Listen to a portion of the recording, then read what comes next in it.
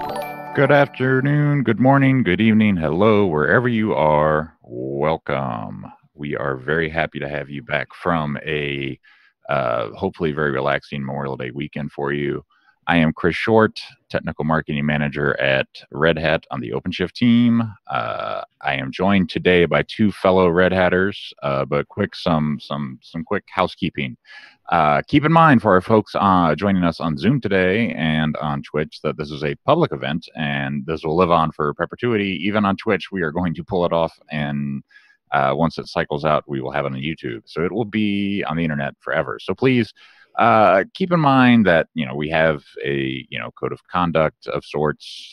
For the Twitch stream that we're on, they have a community code of conduct. So please keep that in mind. If you have any questions, feel free to let me know in chat. With that, we are here for developer experience office hours. I am not the expert on this, so we have two of my very favorite fellow Red Hatters, Serena Doyle and Jan Kleiner, and I will let them introduce themselves. Serena, take it away. Sure. Hi, my name is Serena, and I am the product manager of the developer tooling area. And I recently switched. I was the UXD lead until about 2 weeks ago. So now switching over to product management, but still representing the same product. So welcome. I'll let Jan introduce herself. I'm Jan Kleiner. So I'm here from our OpenShift developer advocacy team. And I think we may have a few of our other team members in the chat. Yeah. I need to mention one more thing. We have several team members in chat, actually. But feel free to fire away your questions. But also, you might notice during the Starting Soon banner or anything else that we have a follower goal set up. We are trying to hit 1,000 followers for the Twitch channel by the end of June. So please subscribe to Twitch. Join us on the Red Hat Twitch or Red Hat OpenShift Twitch, and subscribe today. Help us hit that goal of 1,000 followers by the end of June. Without further ado, please take it away. Okay, great. So today, we have our office hour. I think last meeting we had in April, we talked about starting to do these every 2 weeks. So. And on Twitch, so we're excited to be here.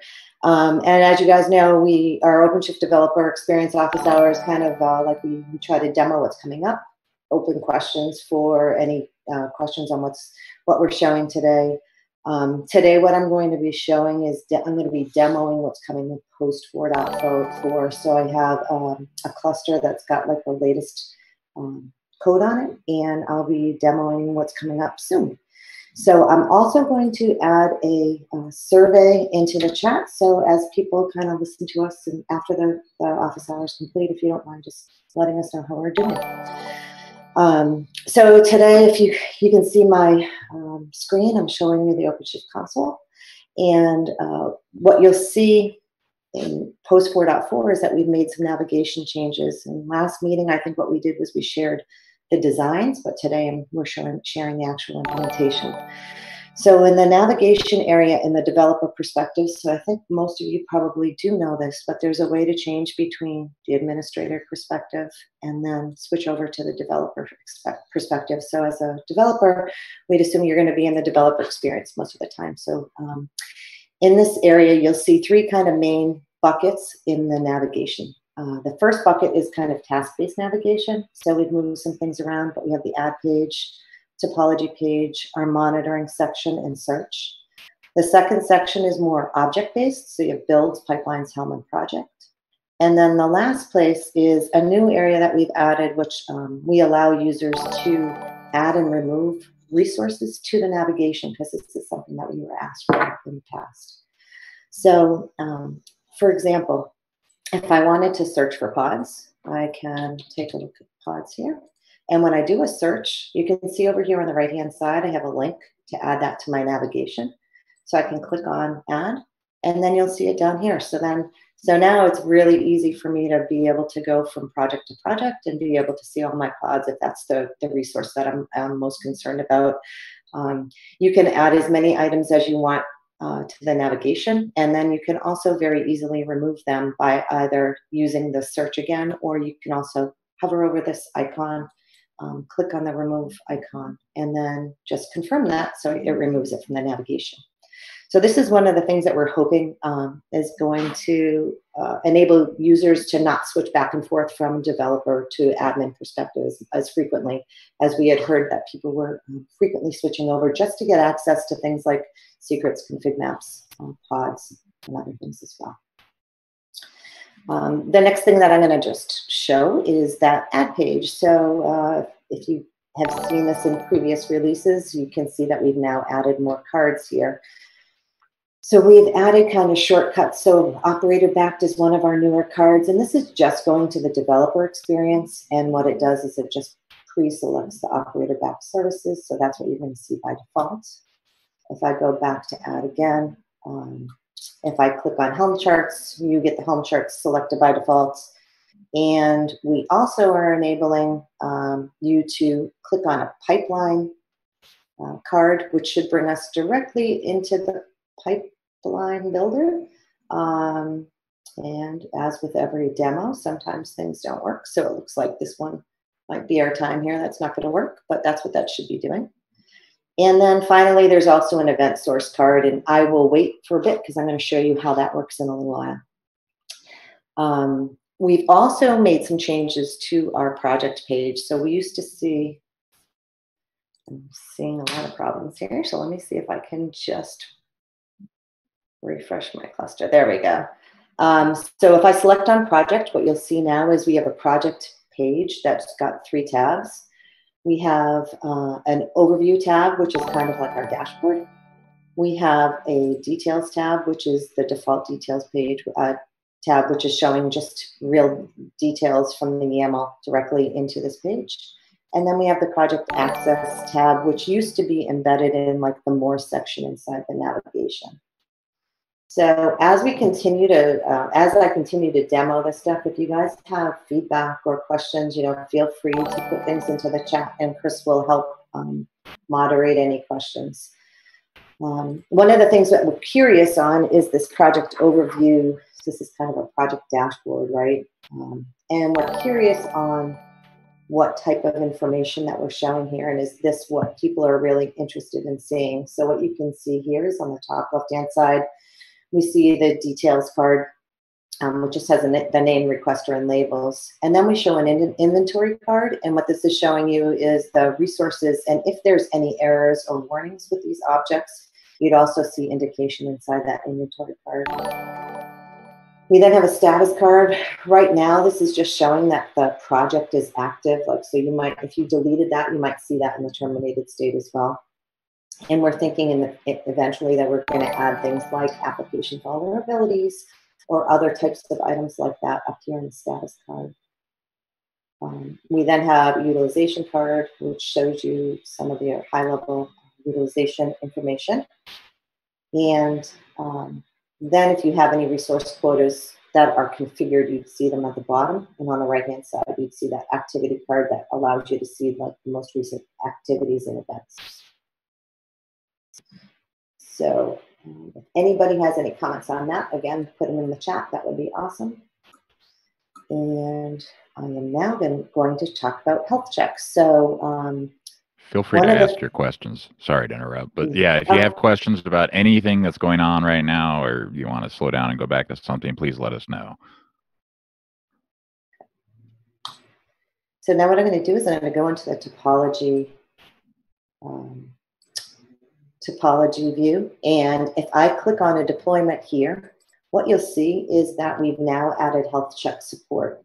So any deployment or deployment config that does not have health checks already defined, when you select that item on the right-hand side inside of the topology view or in the list view, you will end up seeing that this kind of inline notification stating that the health checks are not configured. So this now allows me to, go back in and say, okay, I want to add my health checks. I can say I want to add a liveliness probe, so I'll click this here. And as I scroll through that, I'm just going to take all the defaults and hit check. And then I'm going to say add.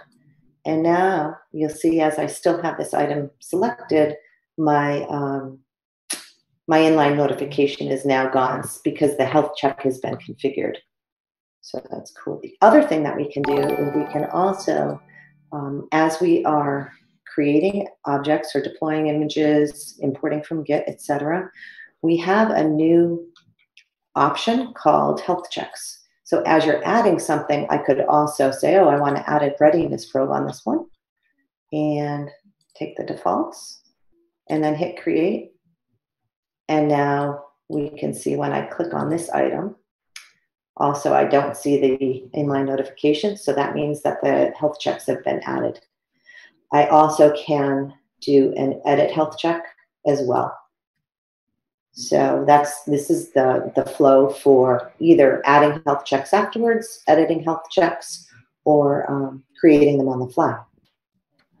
All right, so we got a lot of questions here in chat. Okay. All right, Serena, Yes. go ahead. Go ahead, Jan. Serena, before we jump into the questions, I just want to say how happy I am to see the health checks come back to the developer console. Yes. I think that's so nice not to have to do that with YAML. So thanks. Yeah. Thanks for making that possible. Yes. I am a calendar-driven YAML engineer, but I don't want to have to be a YAML engineer if I don't have to. Right.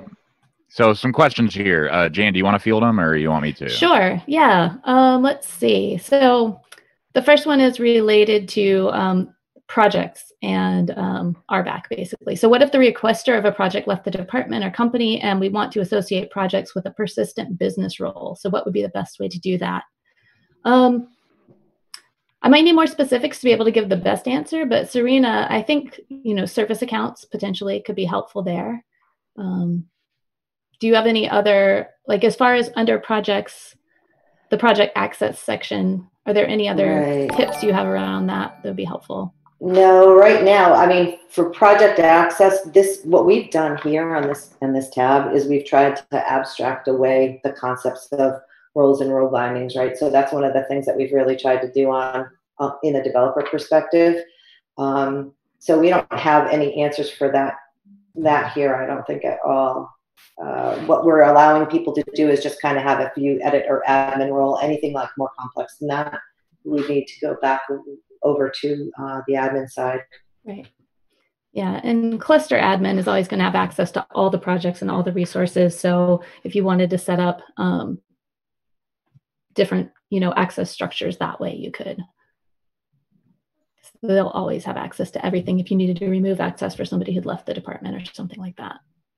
It's interesting though, because it's almost like, I think what you might be asking is transferring ownership of a project when somebody leaves, right? I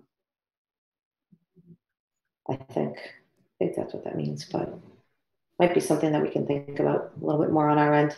Mm-hmm. The next question was around the pipeline builder and the pipeline section in general. So the question was basically, what sort of pipelines are you building there? Is it Tekton? Is it Jenkins? What's behind the scenes? Yep. So, and that's. Do you want to take that? No, go for it. Okay. So the pipelines with capital P that we have here is OpenShift pipelines, which is built on top of Tekton. But as far as, what you plug into your pipeline is very, very flexible with Tekton. But yeah, that's what the pipeline builder there is built on top of Tekton. Let's see. I think there was one more question I'm trying to follow through chat here. Oh, which version of OpenShift is going to have the add to sidebar shortcut feature? Is it 4.5, 4.6? So when we're talking about, I think we're talking about the navigation shortcuts. Oh no, the navigation. The nav shortcuts. Okay, I'm sorry. Yeah, those are scheduled for 4.5, but not committed to 4.5 yet. But they are currently developed. So the hope is that they'll be in 4.5 or later. Cool.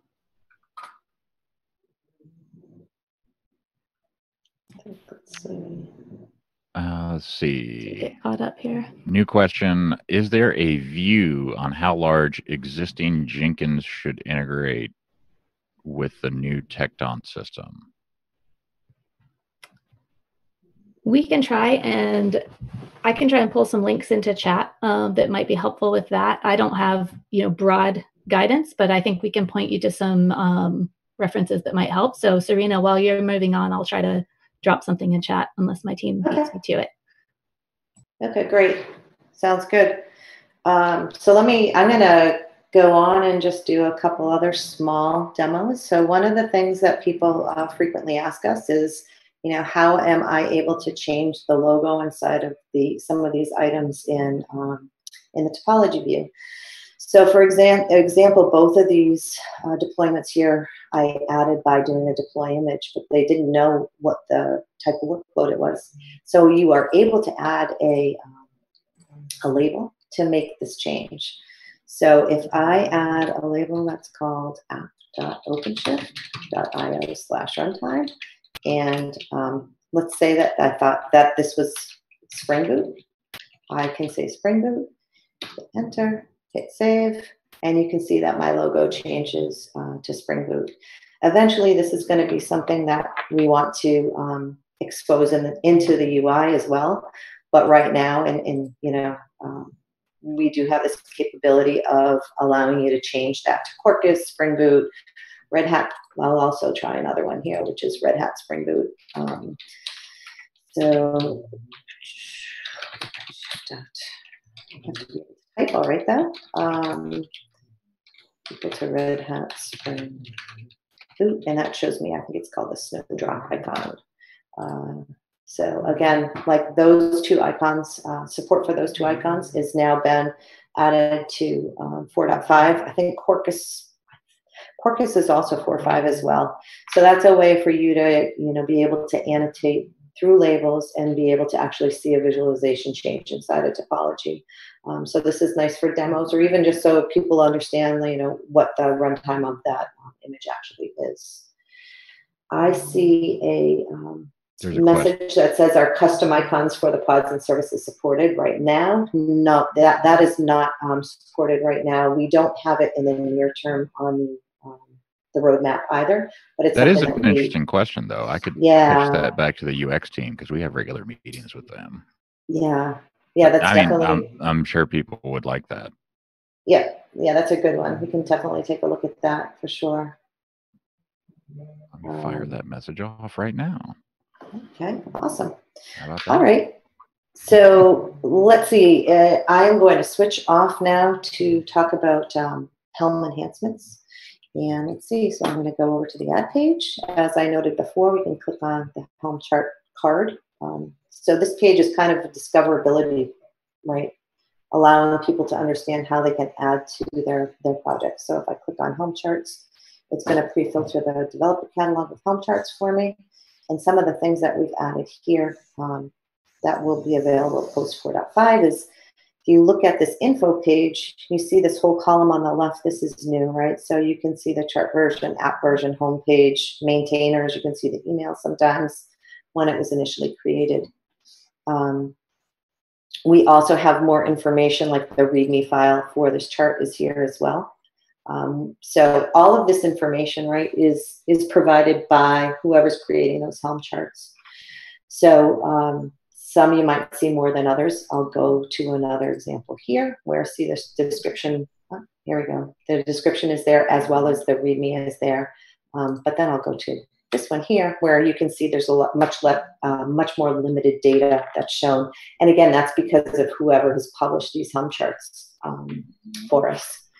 Serena, question about that came up in the chat. So the question was, where are those Helm charts loaded from, and can we add our own? So correct me if I'm wrong, but so in 4.4, which is the release where Helm was added in the developer catalog, that these are being populated from a very specific repository of Helm charts. But in a future release, that setting of where you're pointing to for the Helm charts is going to be configurable. Is that correct? Yes, right now on the, we have on the roadmap for 4.6 and later, we have the ability to have multiple libraries of Helm charts. And we also have Rohit, who is on the line with us. And I don't know if, Rohit, maybe you could give us some more information around what we support today on 4.5. So right now we support just one Red Hat supported developer catalog, which is the Helm catalog that we see. And it's a curated list of Helm charts that we provide from Red Hat. And I mean, there's a bunch of onboarding criteria where if a Helm chart owner wants to contribute to a Red Hat catalog, they can onboard their chart on top of our catalog. And then for 4.6, we have plans to support multiple chart repos, wherein a user could go ahead and, for example, add a Elasticsearch repo to their catalog, and everything will work fine. Thanks, Rohit. There's also another question in the chat. Let's see. If the Helm chart's referencing public images, can we point them to the local registry, remove any external references via disconnected install? So I don't know if you have the answer to that, Rohit, by chance? No, I don't have an answer to that. Okay. Probably in later versions, we'll have support for disconnected support as well, wherein users will be able to configure their own local. I have thoughts and opinions here. We are working very hard on the disconnected install piece. Both community and here at Red Hat are both working very hard on getting disconnected installs up to a point where they're easier, right? Like almost as easy as the online part. So it's a work in progress. There's a lot to it, obviously, when you have things like OLM and registries and the number of things that are needed for just OpenShift to just run normally. So there's significant effort. There's a work group that has been stood up in the CNCF community, and we have been working on disconnected installs for a while here at Red Hat. So yeah, there's lots of work going on there. Great. Thank you.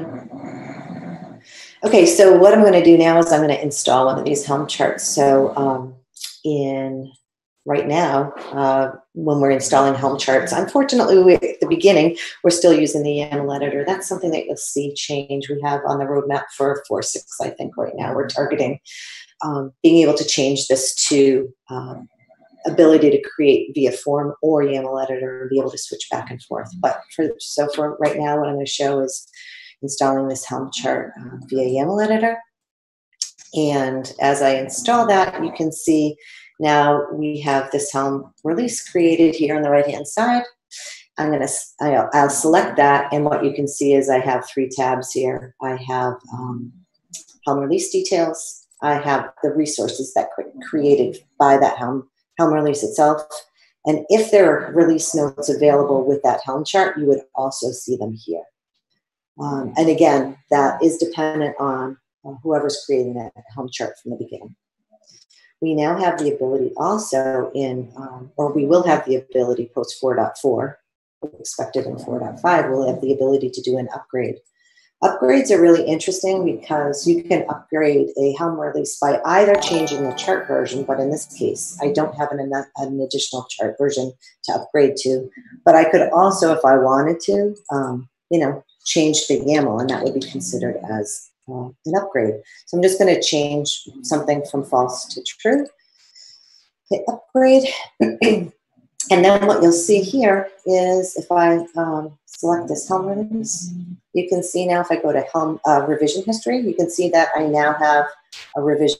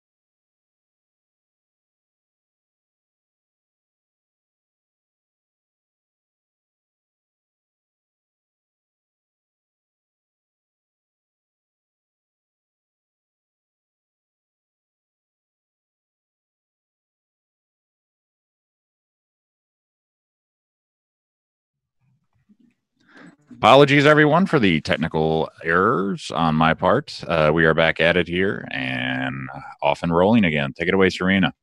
Okay, great. Sorry about those technical difficulties there. So what we're going to do is go back to the Helm chart. I'm not really quite sure when we were cut off, so I think I was able to talk about everything that's available on the info panel, etc. But what I was trying to do was show you guys how you can do an installation of a Helm chart, and that we also now support both rollback and uninstall and update. So I've just created, install the Helm chart. So I have a Helm release here. And what I'm going to do here is I'm going to do an upgrade. And again, forgive me if I'm repeating myself, but what I was saying is that an upgrade can be two different things. You can either upgrade by changing the version. In this case, I don't have an additional version. Or you can upgrade by editing the YAML directly. So I'm just going to change this enabled value of false to true. And what you'll see is when I hit upgrade is when I go back and look at the Helm release itself and go to the revision history, you can see that I now have a second revision that I've done an upgrade. What this allows me to do now as well is I can at any time I can do a rollback. But what I can do here, since I'm sitting on the revision history tab, is I see my #1 revision. And if I had made a mistake, I could be like, hey, I want to go back to roll back to my initial revision because I just made a mistake during that upgrade, or for some other reason I might want to go back. So as I hit rollback, it does the rollback. So now you see I have a third revision available. And it's now rolled back to that initial state. So that's a pretty cool feature that's been added. And so I just showed you very quickly how we can do an upgrade and a rollback. And now we also have the ability to do the uninstall Helm release, which is very similar to a delete. We're just utilizing the same terminology as we have in a CLI. And because it's a destructive action, we ask you to confirm deletion by typing in the name again, and then hit the uninstall, and there it goes. It's gone there. So I'm going to open it up for any comments or questions, and just checking to make sure that I'm still alive here. So I do. You're very like alive. We're still alive. Yes. All right. Great. Awesome. So if there's nothing else there around Helm, I'm going to now switch over to eventing. So event sources is something else that we have coming post 4.4. And in order to create an event source, you need to have a Knative service available. So what I'm going to do first is I'm going to utilize import from Git. I think you guys, lots of you probably have already done something like this where you put your Git repo in. It automatically detects the builder image for you. And if you continue to go through all these, defaults are set for you. But if you want to create a Knative service, in the resources section, I just click Knative service there. We do have this ability to create pipelines on the fly if you want. In this case, we don't have a pipeline template available for the Python Knative service combination, which is fine. We don't need that. I'm just going to create that Knative service. If you guys have done this before, you probably know that when a Knative service is first created, it's waiting for that revision to come up and the pods to come up before it is displayed inside of the Knative service itself. Since we're going to wait for a second or two, what I'm going to do is I'm taking a look over here to the right. Can you specify a pull secret in that form? I will show you this. Yeah. So inside of the import from Git, you can hit the advanced Git options where you can either reference an existing secret or create a new secret there. So I think that would answer that first question. There we go. And now I'm going to just go back to topology, see if this revision is up yet. Not quite yet. So it will happen in a minute. While it's going, we had another question in chat asking if Tekton is replacing S2I. S2I is source to image, which is what is being used when you do that Git repo import, and it picks a builder image, your source code, and creates like the application image. Tekton is not meant as a replacement for S2I. S2I, you can use S2I as a task in a Tekton pipeline. So they very much can interact, but it's not a replacement for S2I. Thanks for answering that. Yeah, and something else that's been changed a little bit is on our Knative service. You'll see down here on the bottom left-hand side, we do have a logo, well, we call it a decorator that indicates if a build or a pipeline is associated with it. In this case, it's a build, right? So you can see that our build is just been completed. If I wanted to, in the right-hand side panel, you guys probably might also know this, but there is a build section here. And if I ever wanted to kind of view the logs, there's a quick one link access for me to be able to click and view those build logs. And as we see here, it's successful. So hopefully when I come back to topology, we're still probably gonna have to wait another minute or so, but it's getting there. We do have a revision, but the revision does not have a pod associated with it yet. Somebody just asked, what version of OpenShift is this? We're running the daily build, which is, let's see, I'm going to ask Andrew, maybe. Daily, yeah. Go into, like you could show them right now. Go to, okay.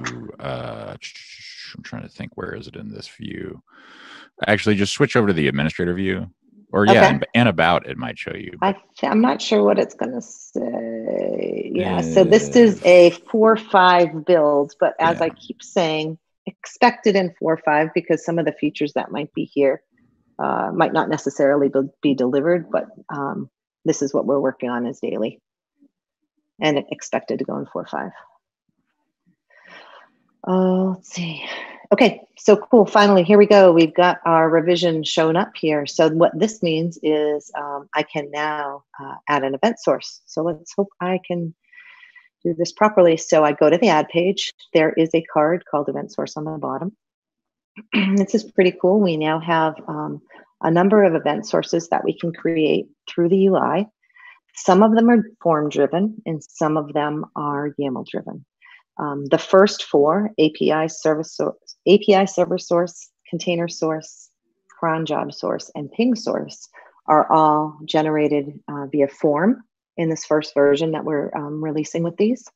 And sync binding, sync binding is as well. Camel source, on the other hand, is YAML driven. And in the future, and on the roadmap and for the, hopefully the following release, we will have the ability to have form-driven and YAML-driven event sources and the ability to kind of switch back and forth, but that's not yet available. So what I'm going to do now is I'm just going to show you an example of creating a ping source where I'm just going to put in some data. I'm going to add a schedule. The schedule is the typical cron job schedule format. So I'm just going to put in 5 asterisks, which means this is going to run every minute. The next thing you have to do is provide a Knative service or a service to sync to. Since there's only a single Knative service in this project, it automatically defaults to that. So you don't have to worry about that. It also defaults to a name based on the type. So since this is a ping source, the name of this object is going to be ping source. I hit create. And what you'll see now is you've got my ping source right here, which is an event source that you just created, and it's connected to this revision. And this is configured so that in every about minute, it will kick off the Knative service will be accessed. So in about a minute, again, if we wait long enough, what we'll see is this will go from auto scale to 0 to and scale up to a single pod. So again, if there's any commentary that we can have, I don't know if anybody wants Jan or maybe Rohit, if you guys have any other discussions around event sources, we could talk about that now.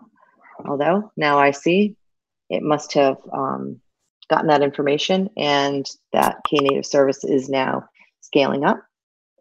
So if I click on this, Again, we can see 0 pods right now. It is pending. And within another, hopefully 30 seconds or so, that should scale up and be running. Let's see what happens.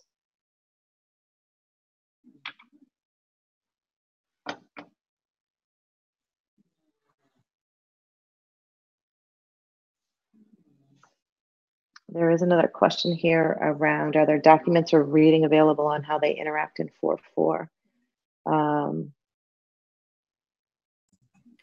Yeah, Serena, while you were doing this demo, we were kind of answering a few questions in the chat around Tekton and S2I and how you can use them together. We can provide some other links to those, but just to be clear, you know, Tekton can be used with many other things aside from S2I. You don't have to use S2I with pipelines. But if you are using S2I and find it confusing and are looking for more information around that, we can try to drop some stuff in there. If you have any way of clarifying the specific points of confusion, that might help us get you pointed in the right direction. Okay, and it looks like there seems to be an issue with this pod coming up. So I'm not sure. I like troubleshooting pods. Yeah. I'm not sure I do. Yeah. Can you click on events? Yeah, check the events. I sure can. Yeah. All right, let's see. Oh, it's getting stuff.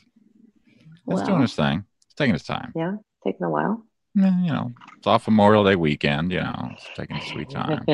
Yeah. Maybe. Do we want to let this do its thing and then we can move on to whatever was next and come back and check on it? Sure. Sounds great. I know that I had tried earlier to click on the pipeline card here. I'm going to do it one more time to see. Yeah, great. I think it's because there was just a glitch with my system here before. So I'm going to go back again and show. So from the add page, we have added a new card, even though the pipeline builder was introduced in 4.4. What we're doing post 4.4 is we're adding that new card here in the add page to kind of, again, make it a little bit more discoverable. Because the other way that you can get to the pipeline builder is if you click on the pipelines navigation item and hit create pipeline, right? So I'm going to just do this quickly. We'll see. I don't know how many of you guys have created a pipeline before, and you can create a number of tasks here. I'm just going to pick things by default. You can create either parallel, sequential, or non-sequential tasks, right? And then as I'm continuing to add these tasks, you see that there's a red exclamation point there. That's because there's missing resources for those. So if I clicked on the build a task, you could see here on the right-hand side that I need to add some import and output resources for that to be filled. But there aren't any available because there aren't any associated with the pipeline itself. So I would come down here on the left-hand bottom side of this form, and I'd create a new resource of type Git. So let's say I'm just going to say Git resource, and I would check the resource type. I'm going to select Git type, and then I'm going to go back here because there was another one. I think it was image. So I can add another resource, which is my image resource, and select resource type here is image. And now if I go back to the build a task, you can see here I can have a drop down that shows me I can select my Git resource and I can select my image resource. And as I have done that, now all my required input is set, and that exclamation point goes away. So I can now do the same thing for Git clone, right? So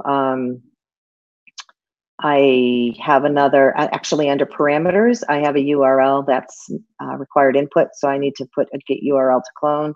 I'm just going to put something in there that's junk for now. And that's all I needed to do again. So my mandatory input is all in. And now if I do this third task, you can see that I need to have an image resource selected. So select that image resource, and again, now everything is all set. So I can, at this point, I can create my pipeline.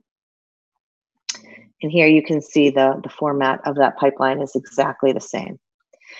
So some changes that have been also added here are we can now see the tasks that are associated with my pipeline. That's new in this 4.5 release or upcoming post 4.4.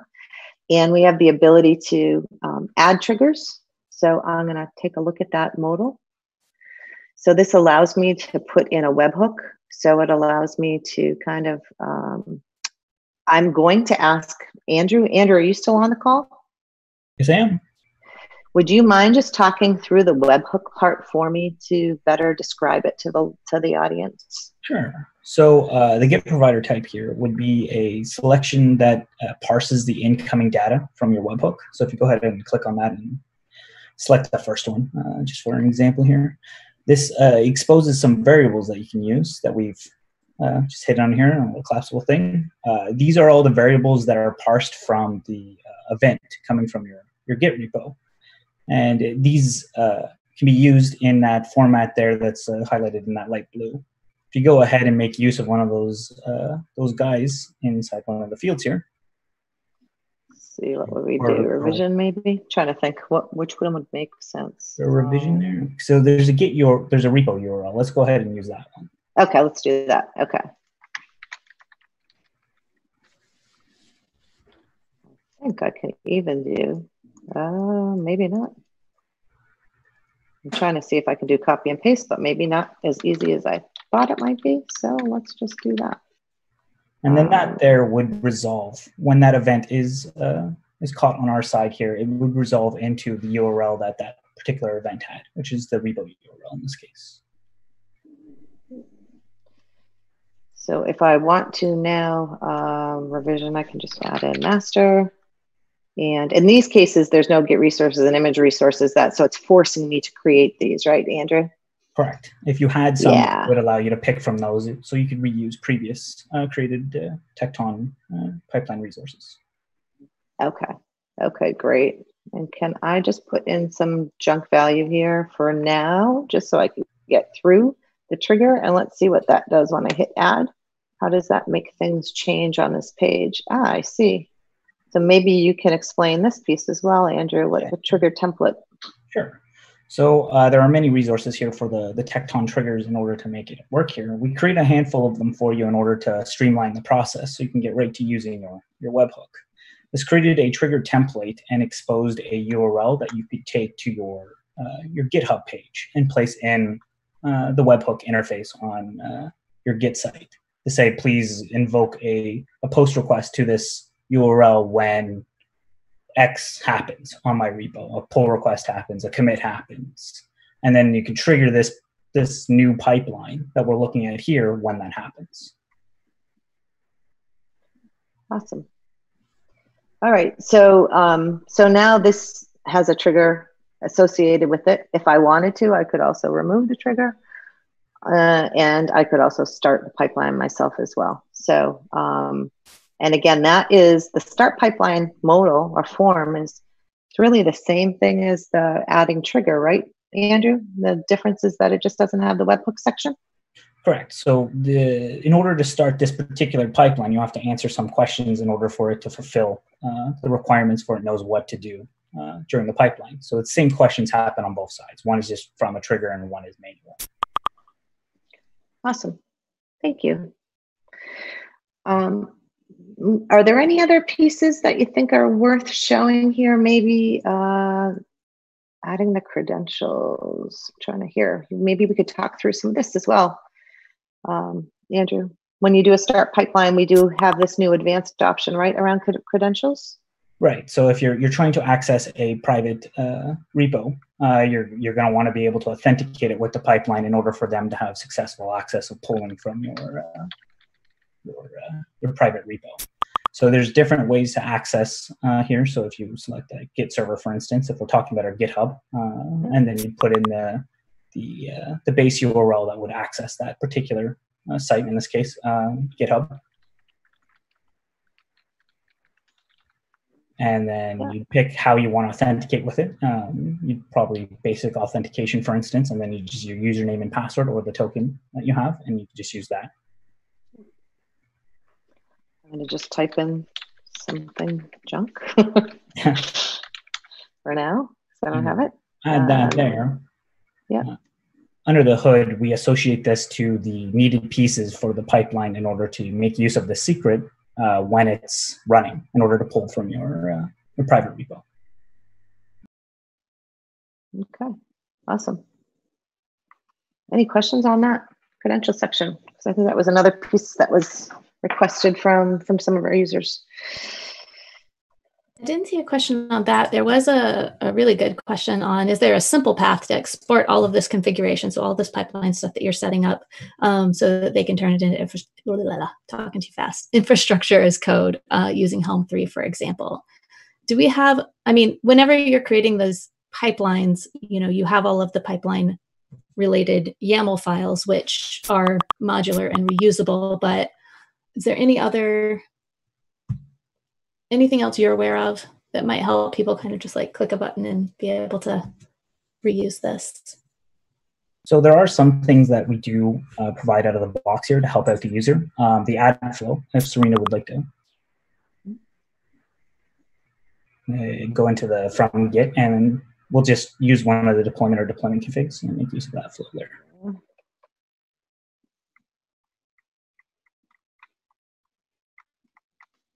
You're talking about this, I'm assuming? Yes, I am. Yeah. Yes.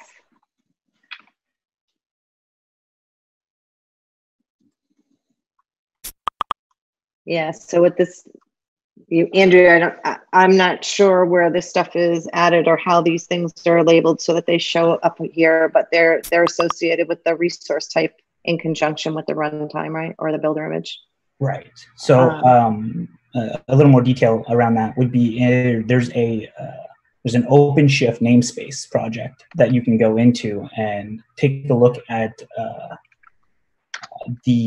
The operators created these pipelines for reuse in order for us to just one moment here. I'm trying to get over there. Yeah. It's OpenShift. Yeah, it's just OpenShift. Okay, there we go. Thank you. So these are all the ones that the operator installs on the cluster in order to provide a easy access for the varying different resource types and builder images. And that's where that template is coming from. It's one of these.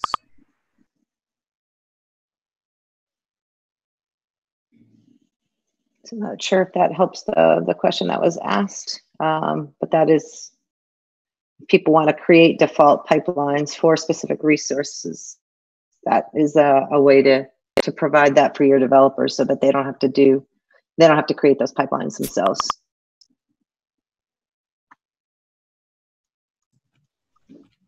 Yeah, I guess that's a little bit different than the question that we had in chat, but I don't think there's something that's exactly what's being requested from the question in chat, where you could quickly and easily export the application specific configuration or setup to be reused. But that is a really great, it's a really valid use case. So I think what you can do with the pipelines is whenever you're creating any of these, even when it's in the builder, what it's doing behind the scenes is there's basically YAML for each of these, for tasks, for resources, for pipelines, pipeline runs, all of that, that you can reuse. That is one of the nice things about Tekton, I guess, but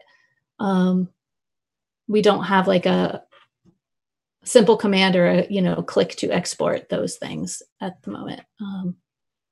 I may follow up with InfoSec 812 to see if I can get a little more detail from you afterwards, because I'd like to talk about it a bit more, and we only have 5 minutes on here.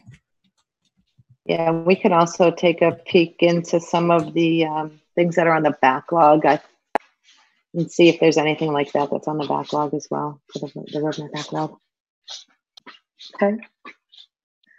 I think on the pipeline side, that's pretty much all I wanted to share. And unfortunately today I can't show the command line terminal. That's something that hopefully in 2 weeks we'll be able to demo.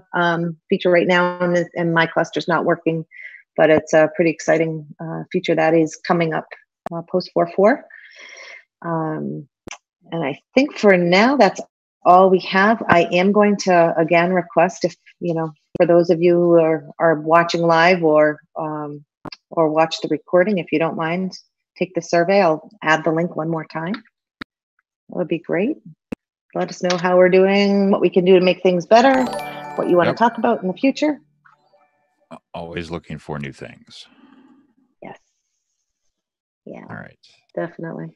And in the future, I think we also might be talking about some of the things that we're looking at for our roadmap for 4.6, and even like sharing some of the mock-ups that we have for some of those new features. So we'd really like to get people's involvement, feedback, etc.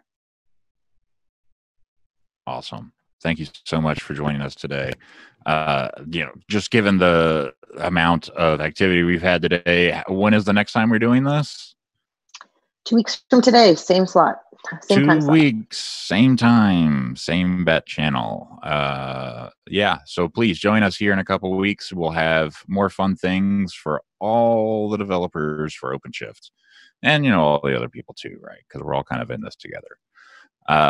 Thank you, Jan. Thank you, Serena. Again, apologies for the break in the middle. We'll make sure that doesn't happen again. And I will see you all back here in a few minutes for OpenShift Commons restreaming. Thank you for joining us. Thanks, everybody. Thanks.